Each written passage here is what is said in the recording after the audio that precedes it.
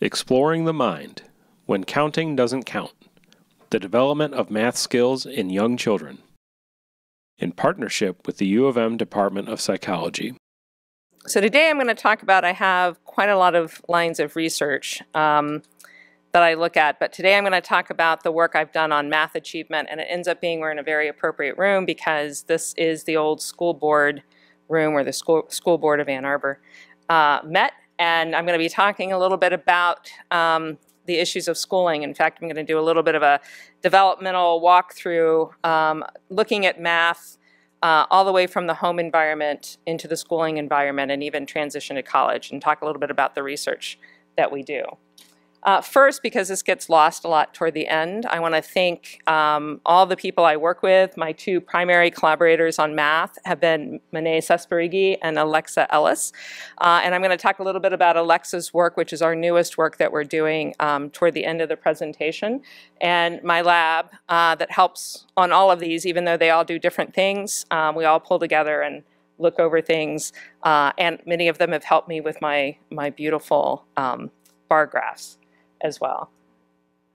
So when I was growing up and we had 4 stations on TV, we had, and I couldn't see one of them because CBS could not, with our antenna, could not get to my house. We had kind of an intervention that went on. It went on for both reading and for math that was called Schoolhouse Rock. And lots of kids, if you start singing, and I had a video, but it's not working, so I will briefly sing for you the math one that I had. But all kids who watch cartoons every morning on Saturday got to see Schoolhouse Rock. Many of us sing things that we know, like conjunction, junction from that. And the one that I had up here was the one for fives, counting fives, which went 5, 10, 15, 20, 25, 30, 35, 40. So you'll hear people of my age, when you start singing that, also join in and sing along to the Schoolhouse Rock. And so I'm going to talk a little bit today about how we can think about interventions and the type of interventions we need to consider for math, because math achievement in this country is problematic. And I'm going to show you some slides here. This is a list, and I'm sorry it's so small, but of a bunch of countries, and you don't really need to see what the countries are other than Singapore's at the top, as they always are, on these international tests that we have. This is called the PISA, and it's an international test of achievement across all the countries that participate. And in science, we're kind of in the middle, which is good to know. In reading, kind of similarly in the middle. But for math, we're quite a bit lower and in a place competing with groups that we don't actually think we compete with, like Kazakhstan, Bulgaria. So we're doing pretty poorly international for the math, but we also have some issues nationally. So all the kids in the United States participate at different schools in the NAEP test, the National Assessment of Education Progress.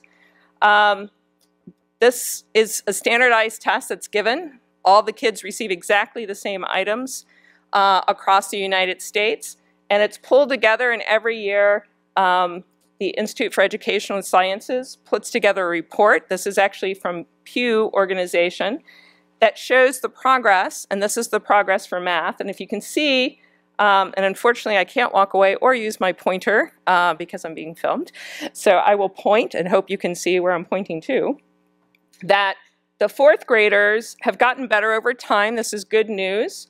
If you look at that very top one, that's the advanced, and that's in 1990, 1% of 4th graders were considered in an advanced category for math. That's improved to 7% in 2015. The concern, though, is that we were generally on a fairly upward, if you can go 7 to 8 as being an upward trajectory. It's not bad. But now in the last 2015 iteration of this, we started to see a decrease in math that was unexpected.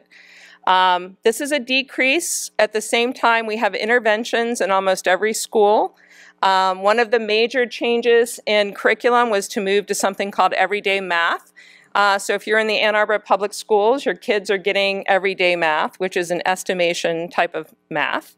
And we didn't see the math increase. So both during the Bush administration and the Obama administration, there have been really big education programs and interventions and money pouring into schools to make a difference, both on reading, but especially on math. And they haven't had an impact. In fact, not only have they not had an impact, it looks like we're going in the wrong direction. But I will point out that for basic skills, it's not all a terrible story.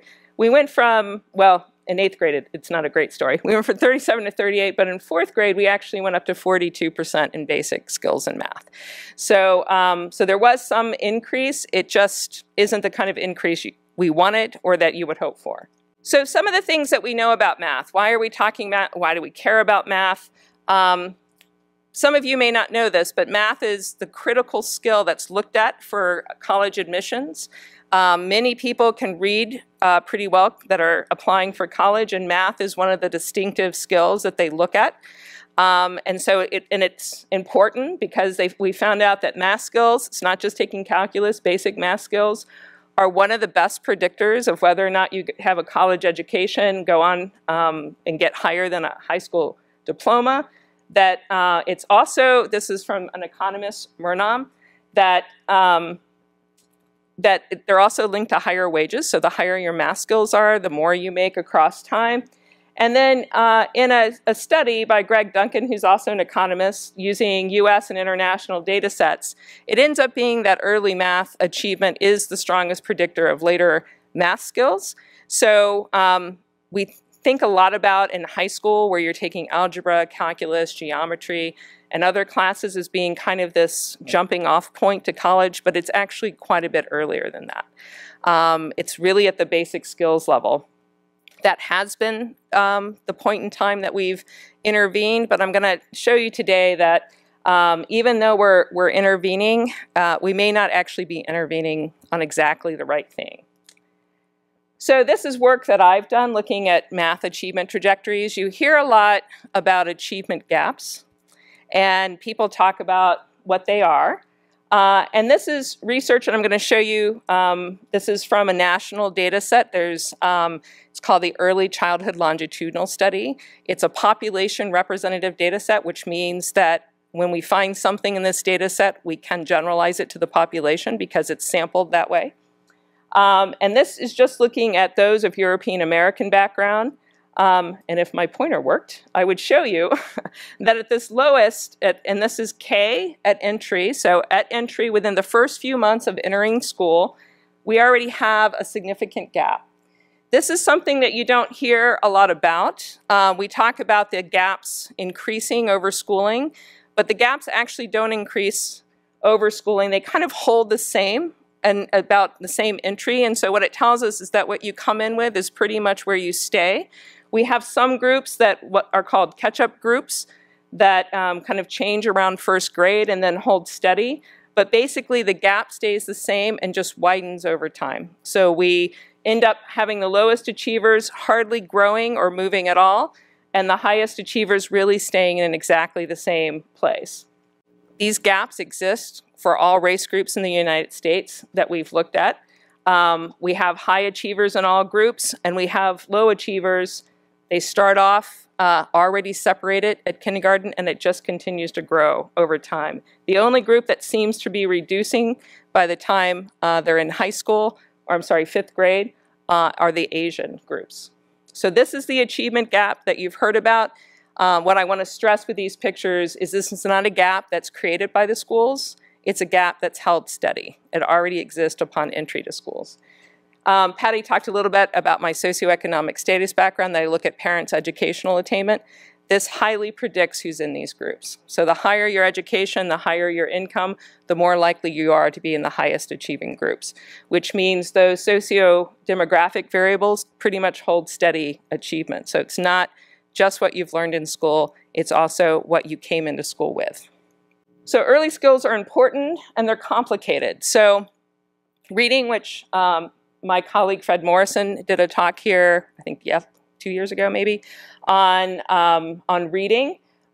We had what was classically called the reading wars, and this is where there was arguments between whether or not you needed phonics prior to whole word skills. So were you capable of sounding out a word, or was it just, here's a cat, call this cat, and you just named what the element was? That's whole word, right? So it was pretty much decided, even though there's skirmishes that still go on, little battles here and there, but it was pretty much decided that phonics is a foundational skill, that you need to be able to sound out words, and if you are incapable of sounding out those words, then you're really going to struggle to ever read well. And if you come into school already knowing phonics, then the whole word curriculum works for you because you already can do it. If you don't, then you actually struggle with reading until you go back and learn the basics in phonics. We're right in the middle, deep in the middle of math wars. So we haven't figured out, and unlike reading, which is, there's still issues of literacy. I'm not going to say that we've solved the issue of literacy because we have not. But most of our interventions are actually working, and kids who come in with reading issues are actually reading at grade level or above by the time they make it through elementary school. This isn't the case for math. So we have the kind of war that's going on. It's a little bit complicated, but it's between basic skills. So memorization of multiplication tables is an example of what we call basic skills, learning to add, knowing what the basic equal sign is, something that with the current math systems falling out, many of you might remember that you learn to carry the one. Kids no longer learn to carry, they estimate.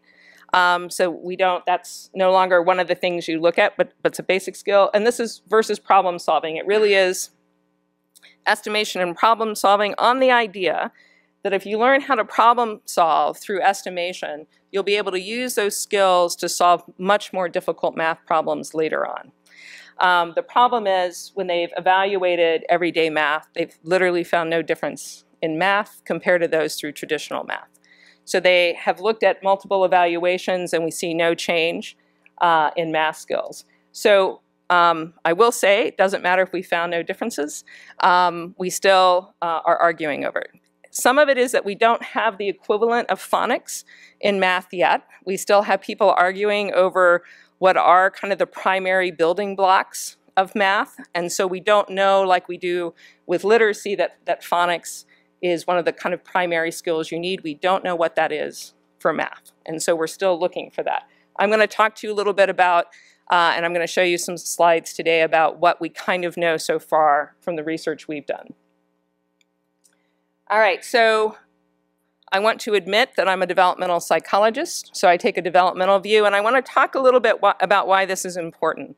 When kids go to school, this idea that you develop at different rates, which is pretty predominant in the preschool environment, that there are kids that get motor skills at different times, kids walk differently. This is a very developmental concept. When we go into the schools, we start getting to what you're proficient at by the end of a grade. So you should be at this point at the end of kindergarten, you should be at this point at the end of first grade.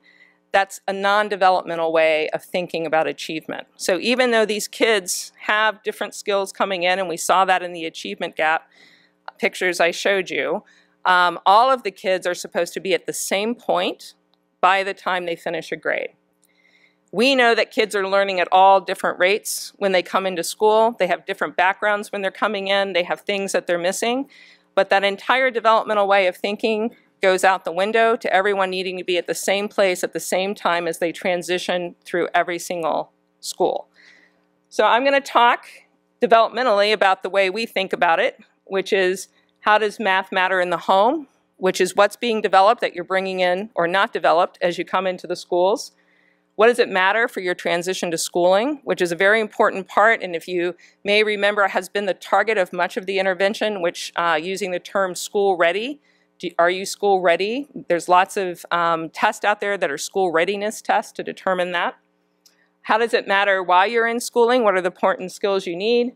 How does it matter for long-term schooling outcomes, going on to college, either 2-year or 4-year? And then where should we be intervening? Is there any place that we should be intervening to change these gaps that we're seeing both at the beginning and all the way through the end. So I'm going to start by talking about math talk in the home. So I have a colleague who I've done some research with who said to me when we started this, you don't learn math in the home. No one learns math until they get to school. And I always said, not true, because we can see these achievement gaps, so they're learning it from somewhere. So of course they're learning math prior to starting school. So we did a study to look at how families talk about math at home. So just like with reading, you read to your child, you talk a lot, you converse with your child, you're passing on language. This is how kids learn language. This is how they learn the skills. You're reading to them, and you're also counting and showing them numbers along the way, right? Lots of books in this library have counting involved in them when you read to your kids, right? How does math talk in naturalistic context vary across families of different socioeconomic backgrounds? So we are also interested in that to see if in the home different groups are talking about certain kinds of math concepts and not others, and whether or not there are frequency differences just in general. So we use this recorder, the talk pedometer that one of my students came up with. Talk pedometer, basically we put it on a child, we turn it on, and for 16 hours, we listen to the conversations and record the conversations in the home. We then bring these recordings back, and in this study, we did it for 3 days. So these families, these kids would put on little t-shirts that had little pockets in them. They would wear these little recorders, and we would listen to what they're hearing, and we put them on the mother so we could hear what she was saying, because sometimes if she got too far away, we couldn't hear what she was saying, just so we could do this. This is a very time-intensive coding effort to get 16 hours. And to look at what parents are saying about numbers. This is the general method that we used. We did this as a 2 time point study, so we had the recorders on at wave 1, and then we looked to see whether or not it mattered how much math the parents were saying in the home to the achievement a year later. So we wanted to see if there was any prediction from that. These kids were about 4 years old. They were mostly boys. When we do these kind of studies, we have to go out into the community and recruit people to be in our studies. And for whatever reason, more people put their boys in the study than girls. It's kind of unusual. We mostly have girls in our studies. So this was different in the fact that parents wanted more of their kids in. 4 hours of conversation. So we had 16 hours, but you're not always talking to each other during that time. So we had to isolate the time points when parents and kids were actually having conversation.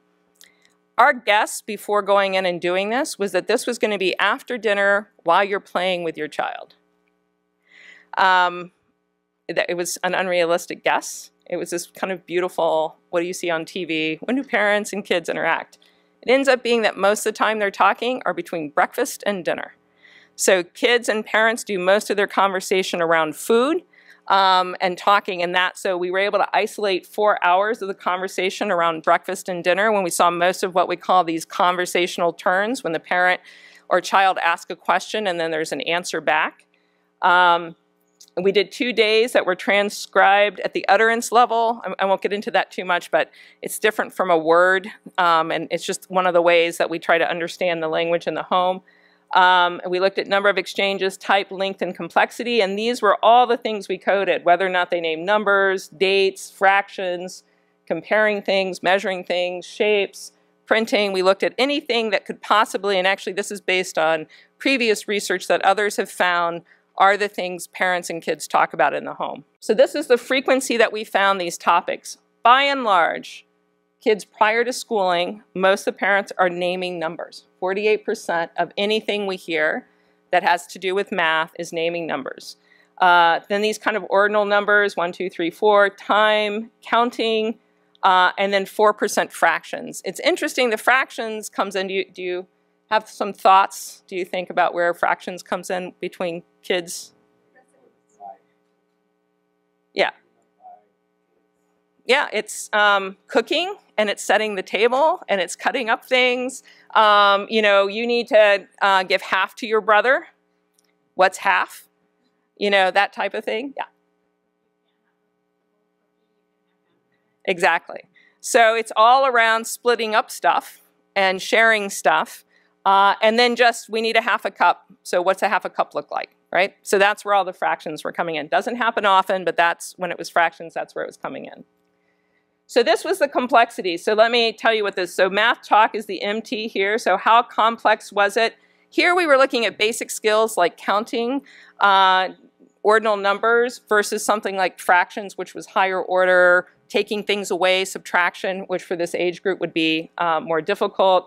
Who initiated it? This is kind of interesting. The mother generally initiated math talk. When we look at reading, it totally flips. It's the kid that generally initiates reading. They'll say, can you read this to me? Can you read this book? We were somewhat surprised by that. We thought the parents would also be initiating the reading, but it's actually the kid that initiates reading, but the parents seem to initiate the math talk. And then who dominated it? Generally the mother for mostly basic skills. So this is what we heard in these 8 hours of coding. So the proportion of math talk in families from different education levels, this was one of the primary questions of our study. We wanted to know whether or not it mattered if you had less than a bachelor's degree or higher than a bachelor's degree. And what we see is that in general, it's pretty consistent across group with naming numbers being slightly higher in the bachelor's only group, above bachelor group, and then fractions. The real dominance was that those who have higher than a bachelor's degree are doing more fractions and talking about more fractions in the home. And counting is dominating in the households with less than a bachelor's degree. So what did we find out? So then we predicted, as I said, to achievement a year later to see whether or not any of this coding of what the parents were saying in the home mattered for later achievement. Now these children are getting ready to transition to school. These are the skills that they're going to take with them. And what did we find? We found that counting didn't matter at all. Doesn't predict anything as far as later achievement. But doing any of the higher order skills like fractions or subtractions did predict to later achievement skills. And that's controlling for the parents' education and income levels. So we have that controlled in the study. This is consistent with other works of colleagues of mine at University of Chicago who have looked at this large-scale study I showed you with the achievement gap. They looked to see what skills kids had as they entered into kindergarten. Surprisingly, I think even to them, 88% of the kids were competent and proficient already in counting. But the primary skill that you learn in kindergarten is counting. You spend an entire year learning counting, of which most of the kids in the classroom are proficient in. If you were in a classroom that did slightly above those kind of skills, addition or subtraction, you saw that those kids actually did better in schooling later. And that's what they found from the kindergarten one. So it's consistent that higher SES kids are already coming in, they're already proficient, they're already capable of moving forward. Even kids from the lower socioeconomic, I say SES all the time, but I'm trying to say socioeconomic status, also know counting, but they're not being taught anything but counting. It's not to say that there aren't kids who do not know how to count, and I'm going to show you that we do have those kind of kids. But primarily most of the kids, and this is 88% of the population of those entering school, already know how to count. So counting doesn't matter. It's a primary skill. You'll hear teachers talking about it, but it's not something that's important. All right, so now what about play in the home? So we talked about what parents are doing as far as talking. What about what they're actually interacting with their kids about? Anyone recognize this? I have the name up there. It's Chutes and Ladders. So there's two games that you play with very young children in the home. Primarily, there's others. But you play Chutes and Ladders and Candyland. And there's a distinction between these two that most people don't think about, but one of my colleagues used it to his advantage to do an experiment. On Chutes and Ladders, it's a 1 to 100 scale board. You have to go forward and you have to count backwards during the game. And then, then there's the all horrible chute that you have to get that takes you all the way back down to 24. Kids count 1, 2, 3, 4 as you go forward, and they count backwards, right? So parents use this a lot for doing that. Candyland, you flip the spinner and you move to the next color. So you learn colors and you learn to move to those colors, but the only action you need in there is to know colors to move forward, so no counting involved. So in this case, what do you learn for math? The number of discrete movements from the child is made, amount of numbers, names the child has spoken. They actually see it in what's almost a number line, so they can see what's bigger and what's smaller. the whole thing goes up so that 100's at the top, so that you see it at the top. And then the distance and the time spent playing the game, right? So it's a pretty good visual, spatial, auditory, temporal cues. There's a lot going on with Chutes and Ladders you may not have known when you were playing it. Just fun, right? So what Bob Siegler, who's at Carnegie Mellon, did was that he decided to take and see whether or not it mattered for kids' math skills if you played Chutes and Ladders or if you played Candyland. So he created his own kind of scoreboard, 1 to 10 with young kids. He had colors and numbers on them, and he called it the Great Race, Rabbit and Bear, because we can't actually use Chutes and Ladders in Candyland. So he created this, pretty short. He did exactly the same thing. The only thing he did was take out the numbers. So then it's just colors. So the boards are exactly the same, only changed numbers. He had 124 low-income children. He did a pre-test at the beginning to find out what their math ability was. Then they played the game. Then he found out what it looked like afterwards for being able to name numbers and count. And then 9 weeks later, he went back in to see whether or not, to also test the math skills again, to see whether or not they had retained anything, or if it was just this momentary thing. I played Chutes and Ladders, and for the minute, I kind of had this bump in what I understood, but it faded out, went away. It was 4 15-minute sessions, not much, over 2 weeks, and then the 9 weeks post-test. So this is what he found. So if you played the number board game, which was equivalent to Chutes and Ladders, and I think it's called Snakes and something and another, has many names actually, or Candyland. At pre-test, there was already some differences, which is a little bit weird since this was random, but there were some differences. Post-test, it started to pull apart, and 9 weeks later, they retained what they knew when they were looking at numbers. So number identification, is that a 2? Or tell me what this number is. Tell me what this number is. They were able to do it for counting. They also, numerical magnitude comparison, and the only thing was on the number line. At follow-up, it began to fade out. So it didn't help them for the 9 weeks after, but they saw an original increase of the number line, remembering that Chutes and Ladders looks a little bit like a number line, right afterwards. So this gave some indication that Chutes and Ladders and the games that you play are actually also having a positive impact on kids' math. They're learning numbers, they're learning placement, they're learning the magnitude, the difference between a 5 and a 1, and they're also figuring out 1 to 100, which thing comes in the middle, which thing comes first, which thing comes last. All right, so just so you know, I told Bob, he believes me now, that parents are doing things in the home, kids have skills coming in to the schools, they have differential skills, some of them know how to do things, some of them don't. A lot of it has to do with what parents are doing, what they're saying, what they're playing, and the actions that they do in the home. So now what about transition to schooling? So this is a collaboration I'm working on with Alexa Ellis and others from UNC and UT Austin. We're bringing together all these developmental scholars to try to look at, are there differences in what math skills children have entering school? And this is a big one. Does it predict a college attendance? So we're looking at kids at 54 months prior to entry to school.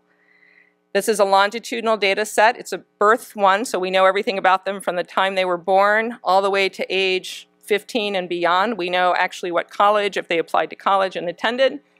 1,300 kids that have been followed all of that time. It's not representative like some of the other data sets, but it is across the United States. So it's across the states of the United States. And so what we really wanted to know is, are there kids that are coming in with clusters of different math skills that matter to how they're going to do in school? And the answer is yes. So we had a group in this of these kids who had no skills coming in at all. They couldn't even count. So they had no skills. We had a group that could only count but nothing else. We had a group, interestingly, that could count and subtract but not add. We've actually seen some replication of that. For some reason, some kids get subtraction before they get addition. And then we had counting, subtraction, and adding. So at 54 months, we found all of these groups, showing that kids have quite differential math skills right before school entry. And that's important to know. Then we went to predict what was the highest math course they took. So we had all of their courses that they took in high school. So we were able to go in and find out whether they took a calculus, advanced math, algebra 2, geometry, or algebra 1. In the United States right now, which isn't true in other countries, when I went through school, we tracked kids. I knew, for example, when I went into high school that I was on college track. They mentioned that over and over again. You're on college track, therefore you must take these classes because you're on college track. We now have, we don't use the term track, but that same system is still here informally in the United States very clearly. I don't know if you guys know this. If your kid is taking Algebra 1 at 8th grade, that means they're going to be tracked on the college track. It ends up being Algebra 1 in junior high is one of the biggest things you have to get over to know whether or not you can get to calculus by 12th. It used to be Algebra 1 in 9th grade, so it's actually changed. It's starting to go down. Most of the schools in Ann Arbor have Algebra 1 in 8th grade, and it's the tracking year. That will determine pretty much what you do in math thereafter in high school. If you had no skills coming in, your highest school math was generally algebra. So you got as far as Algebra 1 by 11th grade. Similar for counting, if that was the only skill you had coming in. But if you had counting, subtracting, and adding, you were very likely, and that's about 80%, are in advanced math and calculus.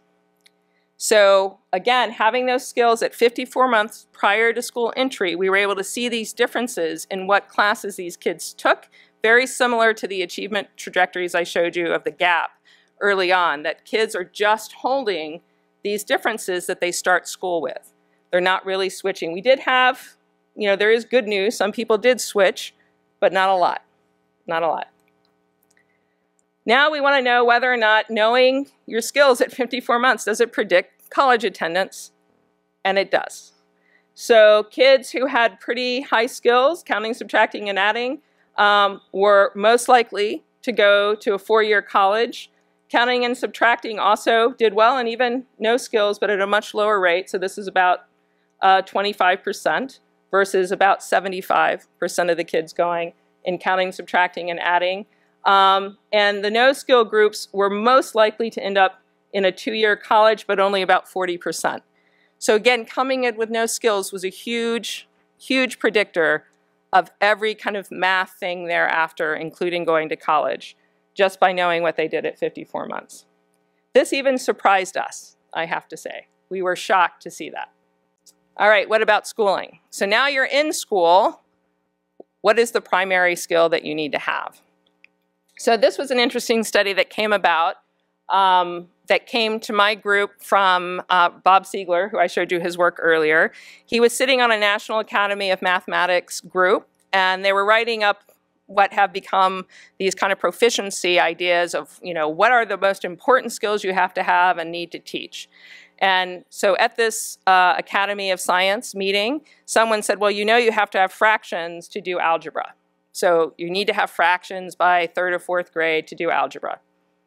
Then everyone looked up, got on Google Scholar to look up that seminal article that said you have to have fractions in order to do algebra. And it ends up being there was literally no research on that.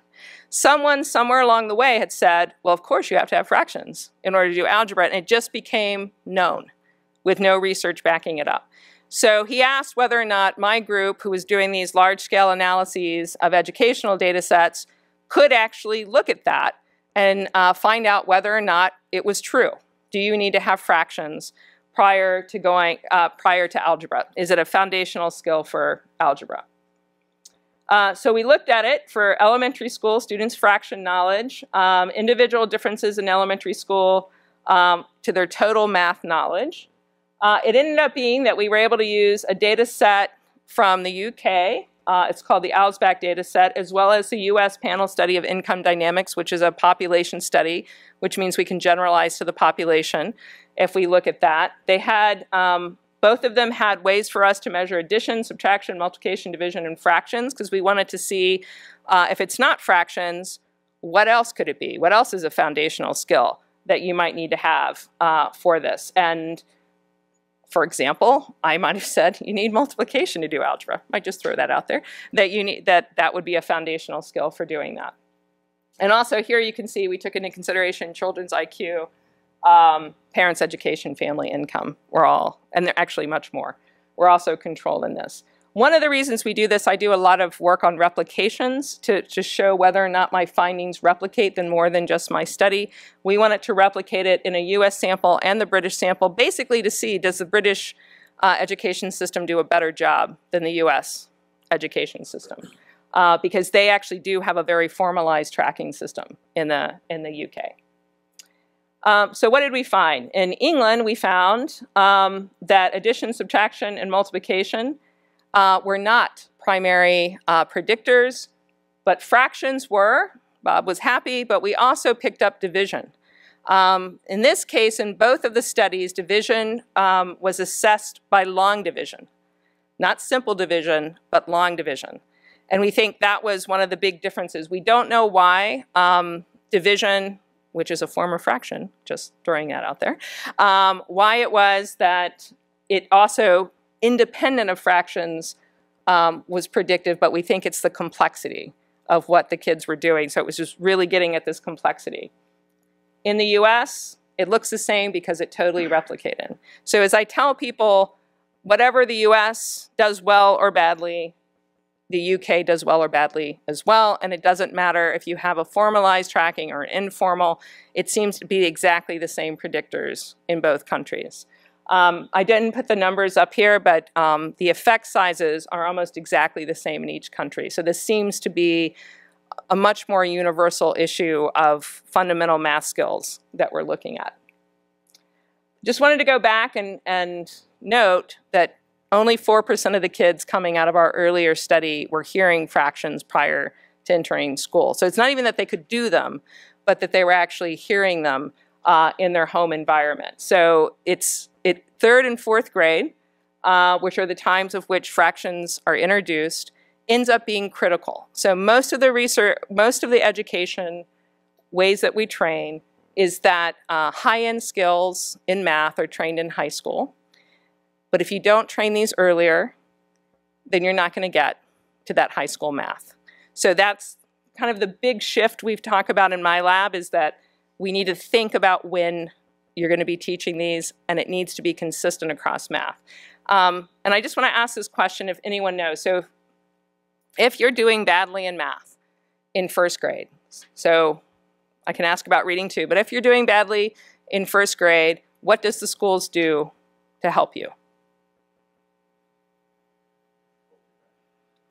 They do hold you back. What do they do for reading if you can't read by first grade? You get a ton of support for reading. You have reading teachers.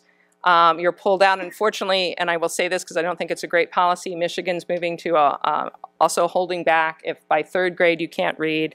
I will say that because it's totally predicted by socioeconomic status. That's why I think it's a poor policy. But in math, you get nothing. If you do poorly in math in first grade, second grade, third grade, fourth grade, you just pass forward because it's not considered one of those critical skills. And I'll come back to that at the end of what's happened to math. Why do we think math is different than reading? But if you can't read, you will be intervened on. Your kid will be pulled out and go to reading classes, and you will be intervened until the kid makes it either to grade level or is sent somewhere else to be assessed for a reading problem. This will not happen with math. You will never be pulled out and sent to anybody if you don't have math. It all falls on the parent. All right, so what fundamental skills are missing that need to be trained? So this is Alexa's new research that she's doing right now in the schools, and it's all based on work that we did earlier about grouping kids into these no skills, counting, and different skills. What we know, and this goes back to this being a developmental talk, is that kids are coming in with these very different skills. And what we're trying to do is figure out if they're coming in with these different skills, what are they? Can we determine these based for each kid, what skills they are? Her study is to then see, but once we isolate what skills the kids enter school with, what kind of training are they getting from the teachers in the classroom, and whether or not that training shows an increase in math in the next year. So it's another In order for us to look at this, we have to do these longitudinal studies, so it takes a while. But what we get in the end is that we can actually say temporally what happened along the way. This came first in order to predict this. She's using this new, it's kind of an app, and it's kind of interesting. It's actually out there for parents to use, but we're using it for research because what it does is it shows, and I'm going to show you a little picture in a second, it shows different types of math things that the kids have to do. And it tells us it's an adaptive test, which means if you get it right or wrong, the computer program determines what's the next thing you see. So a lot of our things like GREs, actually I don't think the GRE, the SAT is adaptive testing now. So if you miss the first something in the first 10, it'll take you a different way than you would have if you'd gotten them all correct. And so it's looking at how you get things wrong and correct is to see what you actually get tested on next. What this tells us is whether or not we have kids that can do subtraction but not addition, counting, but not any higher score, and it does it right in the computer program. So we don't have to go back and code that. It tells us right away for every kid where they are. Then she can observe the classroom, observe the teacher, look at the curriculum, see what they're receiving, and see whether or not that kid's particular issue is addressed, and then whether or not we saw increases in math. So it hasn't been used. It's the first time it's been used in the United States. It just came out, so it's not that crazy. And it was used for kids to practice in the home in the Netherlands. So this is an example video. Unfortunately, it won't play. But it basically, little things show up and tasks come up. So you might see a bunch of fish that are in the pond. And it says how many fish are there. And so the kid will count 1, 2, 3, 4. And then if they get an answer, then they say, okay, and numbers show up on the right-hand side. And it says, well, tell me how many fish are there. So not only do they have to count, they have to know the numerical representation of what they're doing. And that's testing for 2 skills. So they may be able to count, but then they can't go and actually find the number because they don't know what it is on the other side. So that helps us distinguish between the 2 skills that they have for counting. So she's using this now. Alexa, how many kids do you have? Over 198. Close. Close. In order to do the testing we have to have a power of a test, so we have to get a certain amount of kids. So she's running it through right now, trying to get the first pre-test, getting all these scores that we can now use. She'll see what the kids are taught, and then she'll go back and see whether or not these skills get better and whether or not that increases their achievement on these skills. So this is our current way that we're trying to isolate what it is that's happening in the schools that can actually help the kids, because we are concerned about this 54-month thing that kids are coming in with different skills, and it has a long-term prediction to outcomes for kids. Sorry, this is pretty small, but this is just it. The teacher and the researcher, us, get information immediately by age of what kids are capable of doing and what they're not capable of doing. So this is instant information. We don't have to go back and do what we always usually do, code everything, take days and days. And then these kind of, if it's very good, it's green. If it's average, it's yellow. You can see in this example, most of the kids are not doing very well on these early skills. And we're seeing that a little bit. We're actually seeing kids entering school as we did in the other study with no skills. So it's not, they can't even count. So there's certainly kids that can't count. And then we are seeing, and we see this, we have different groups of different socioeconomic status schools. The kids in the highest ones are doing better at school entry than the kids in the other ones. These are, if you think about this, that you get 30 to 32 kids in your classroom, and you have this variety of kids with these different skills, how difficult it is to try to teach to these different skills. And again, get everyone to a proficiency level when they started at such different rates, right? This is a very difficult thing for anyone to do, especially a teacher who's also dealing with lots of other things. But again, we're trying to figure this out to try to help this along. All right, so I wanted to talk briefly about what some of the issues are with math skills, what we know. These disparities coming from the home environment, from the things that are done in the home or preschool. I can throw in preschool for some kids who go to preschool, are creating these disparities early on, these foundational skills which we haven't fully identified, but at least are somewhere around counting, subtraction, addition, basic skills. Kids are coming in quite differential. When they get into the schools, the kids are given math. They're mostly given counting, if you think about calendar time and other types. That's all counting activities. They don't get any higher order math until first or second grade, and if they don't do well in that, they simply go on to the next grade. There's no extra assistance that goes on. But why is math seen so differently? It's a basic skill. It runs similarly as reading does, but why is it conceived of so differently as something you don't need to intervene on or other skill?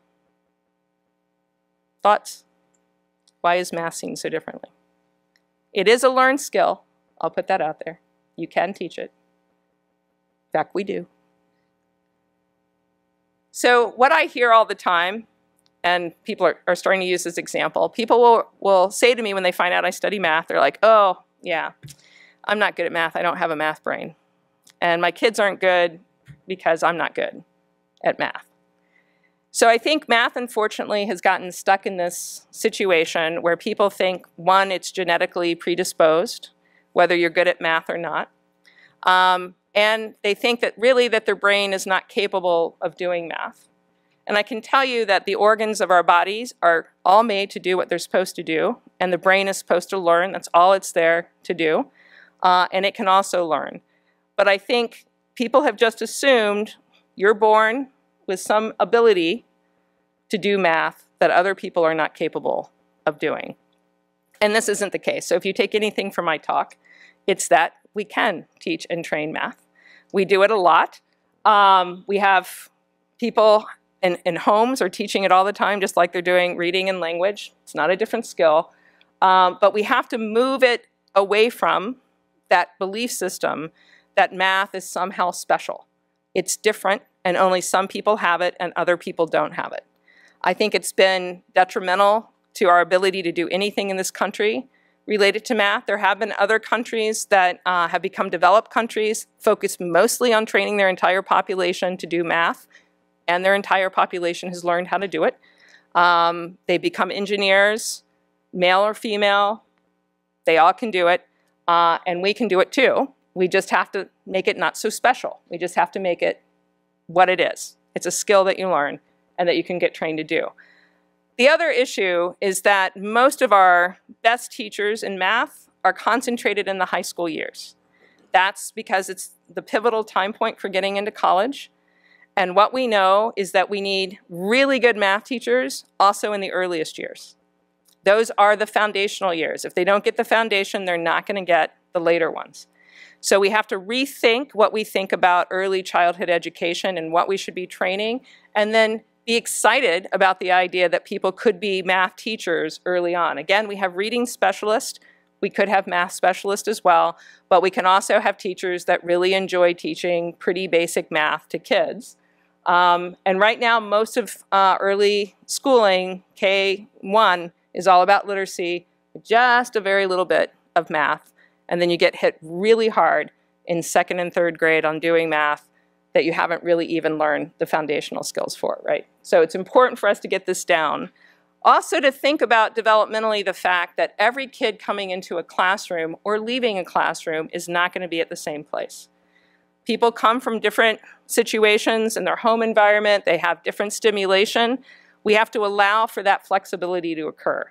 That just because you've ended first grade, not everyone is going to be at exactly the same place. It doesn't mean they're not going to be there by second. It doesn't mean they're not going to acquire that skill. They just may not acquire it in first grade. And so we have to think about being more flexible about what we think about as first, second, and third grade. Because those are just numbers we created in the schooling. It doesn't mean that that's where kids were naturally always supposed to be. Right? So we have to think a little bit better about that. We're still working on early interventions.